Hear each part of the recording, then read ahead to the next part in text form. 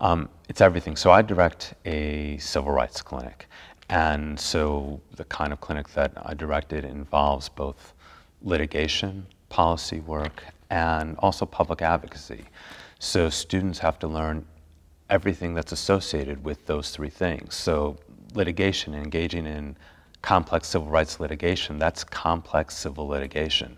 So they learn everything that goes into it, from the very beginning of a case, from investigation, and it being a human profession, it means researching stuff, it means talking with people, it means interviewing people, it means visiting places, it means learning about the basic facts, the disputes, and fields of discipline that can be involved in any dispute.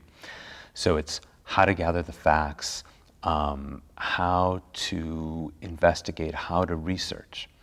Then it's they learn both the art and science of lawyering, so not just the gathering of evidence, but presenting it, how to present it before different audiences.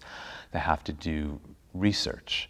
They have to learn how to communicate effectively, writing, and of course orally, present their case in court, question people, take depositions, defend depositions, write briefs, present arguments, present trials, work on appeals. So, I mean, every aspect of litigation, when you're actually involved in litigation, students need to learn and ultimately to master.